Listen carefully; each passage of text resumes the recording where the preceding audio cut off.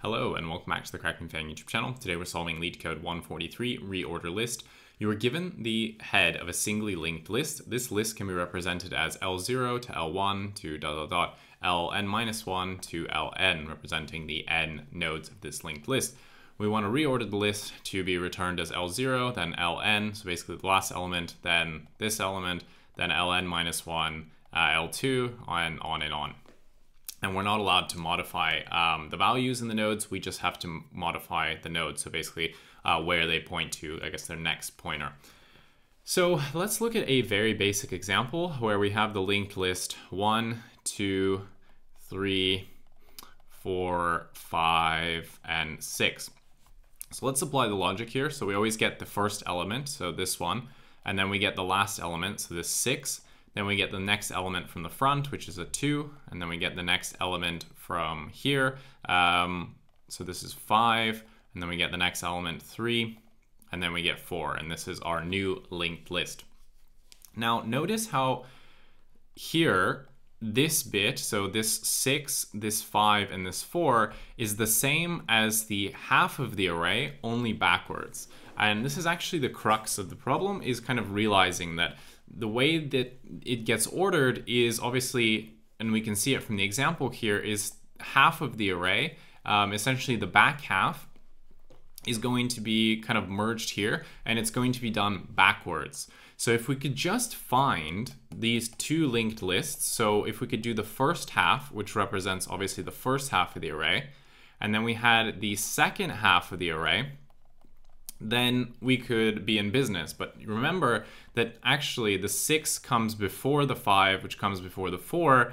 So these numbers are in reverse. So if we can find the second half of the array here, the linked list, and we can reverse it. So we can say 6 points to 5 points to 4. Then all we have to do is, now that we have both half of the array, the linked list, all we need to do is just merge them. And the way that we're going to merge them is we're always going to take one element from this top one. So we'll call it the first half. This is the first half. And this is the second half. We're going to take an element from the first one first. Then we're going to take the next element from the second half. And then we're going to go to the next element in the first one. And then so on and so forth. And we'll actually get our answer. So that really kind of tells us what we need to do here. And the first thing is to find the second half of the linked list. And we can do that quite simply. The second half would be to reverse this second half. And then the third thing we need to do is merge first half with second half. And then that is our final answer. Now, obviously, reversing a linked list, this is a simple, easy question on Leetcode. There's not really too much trouble here. Merging two lists is pretty simple. Obviously, we know which one we want to merge, so we just move our kind of pointers accordingly. It's actually this first part which is kind of tricky. And the way that we're going to do this is, let's think about if we have the numbers 1 to 10. 1, 2, 3, 4, 5, 6, 7, 8, and 10, right? And what we're gonna do is let's pretend that we're going through this list, and we're gonna have one person who goes 2 at a time each time, and we're gonna have one person who only goes 1 at a time. And let's see where they'll get to by the time the first person hits the end. So for example, if this person in red is actually the person going 2, so they're gonna go from 1 to 3, then they're gonna go to 5, to 7, to 9. Actually, we should probably start at 0 because I think this better works with 0. Let's see now. So it's gonna perfectly. Okay, 0 to 10, sorry. So you'll start at 0, you'll go to 2, you'll go to 4, you'll go to 6, you'll go to 8, and then you'll go to 10. So in total, it takes you 1, 2, 3, 4, 5 hops to make it to 10. Now let's say that we have a person 2 in green who's only gonna go 1 hop at a time, right? So in the 5 hops that it takes this person to get to the end, person 2 will take he'll go from 0 to 1, 1 to 2, 2 to 3, 3 to 4, and then 4 to 5, and the other person will finish. And what you'll notice here is that if one person goes twice as fast as the other one, they will complete the entire range by the the time the other person is halfway through. So this is actually how we're going to process our linked list. We're going to have one fast pointer, which instead of going one hop at a time, they're actually going to go 2. And then we're going to have one slow pointer, which is going 1.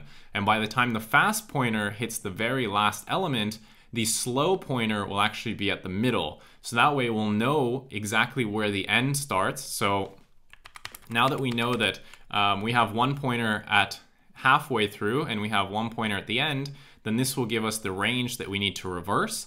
And we also know where the middle is, such that we can take this first half and merge it with the second half. So that's basically how we're going to find where the halfway point is, what the elements are that we need to reverse.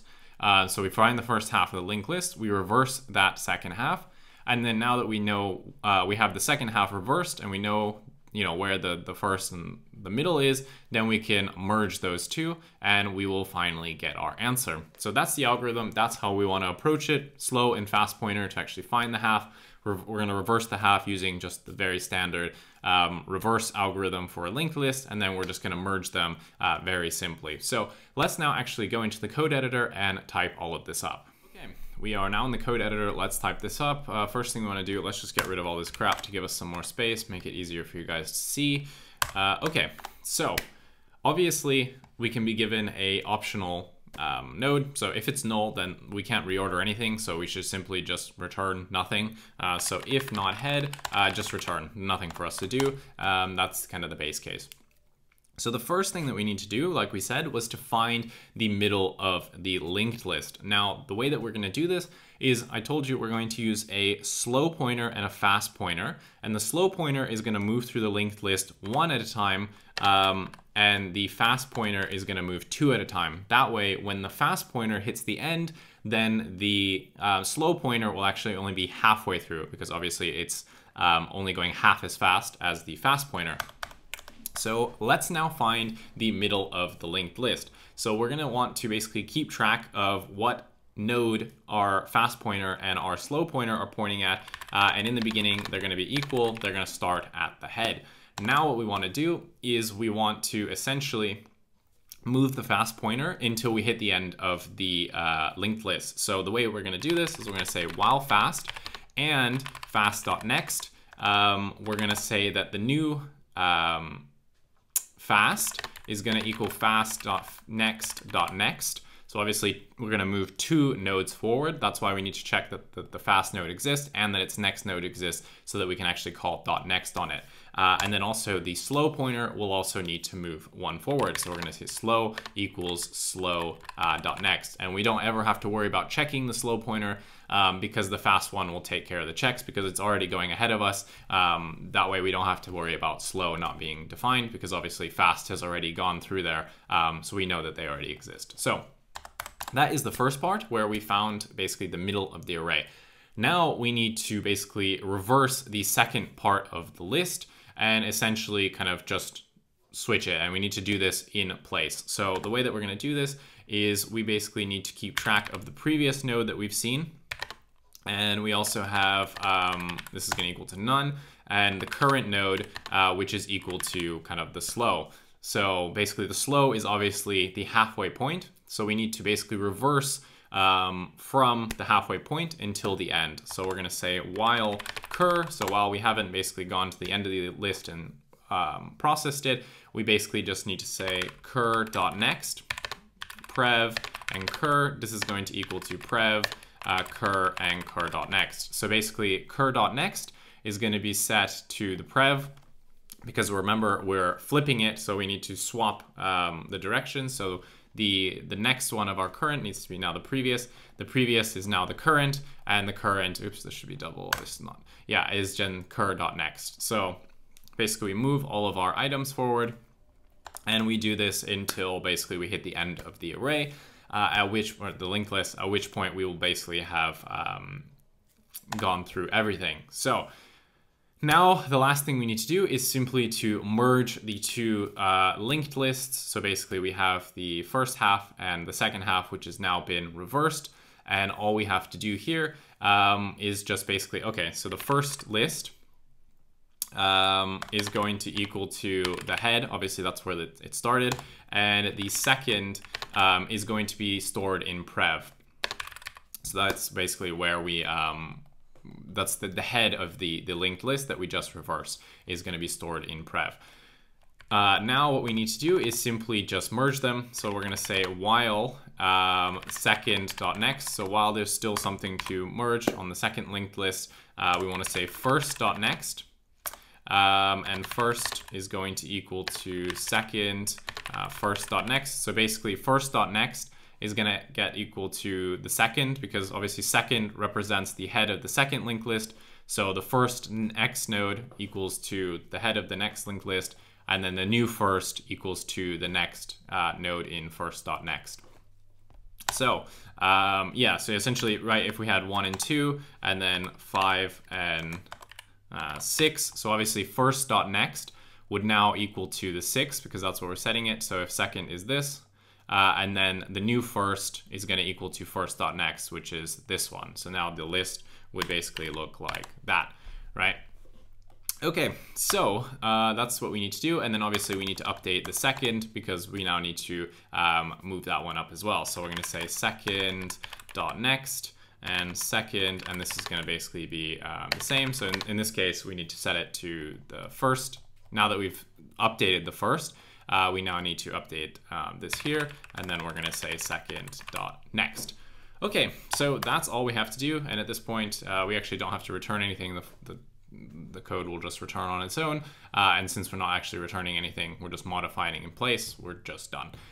So we can run this, make sure we didn't make any bugs, and looks good. Let's see. Cool, accepted. Wow, beats 100%. Interesting. Okay, so time and space complexity. Obviously, we have to go through this array, basically to go through it an entire time to find the midpoint, which requires us going through the entire list. Then we also have to reverse the second half of the list, and then we have to also then merge them. But this is all just depending on how long the list is. So ultimately, our time complexity is just going to be big O of n. And then for the space complexity, like the problem stipulates, we had to do this all in place. We don't define any extra variables. We just have some pointers, which are just holding some nodes. So this is like the problem says, we need to do big O of 1. So that is how you solve this problem. Obviously, the first thing we did was to find middle of linked list. Then the second part of this was reverse the second half, and then the last thing was just to merge to linked lists. So these are all kind of Leetcode problems in and of themselves. So it's a nice one where you can kind of just combine the logic of 3 different problems, and now you have another problem. Much like the rest of Leetcode, everything seems to stack up on itself, and you use prior knowledge to solve new questions. So anyway, that's my philosophical rant at the end. If you enjoyed the video, why not leave a like and a comment? It really helps me out with the YouTube algorithm. Otherwise, subscribe for more videos, and I will see you in the next one. Goodbye.